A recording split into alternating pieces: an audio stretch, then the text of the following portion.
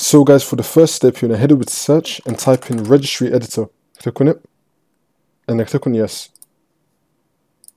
And then once you're in here, you can follow everything I'll be doing up here. So first you want to expand HK local machine, and then you want to expand software, and then you want to expand Microsoft, and then you want to scroll down and expand Windows. We're going to scroll down, expand Windows, and now you want to expand current version.